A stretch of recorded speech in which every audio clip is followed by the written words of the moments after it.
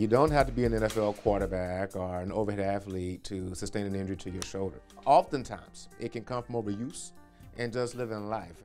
As we get older, we develop degenerative diseases, and these diseases then start to affect the quality of our life.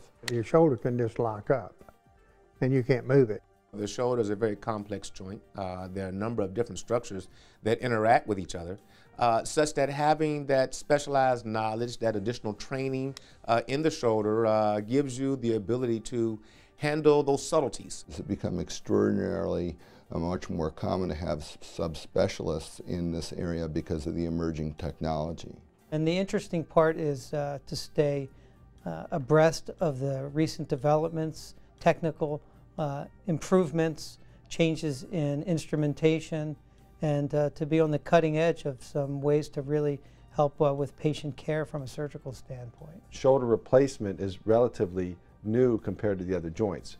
For instance, in the United States, in a year, there are only about 50,000 shoulder replacements. Over 60% of those are done by surgeons who do 2 a year. So, for instance, I do close to 200 shoulder replacements a year. But I think there is an advantage to seeing someone who does the same thing again and again to get good at it. There are significant advances. This is the reverse shoulder replacement that I developed, and we are continually trying to measure our outcomes because we believe that this is how advances in medicine occur.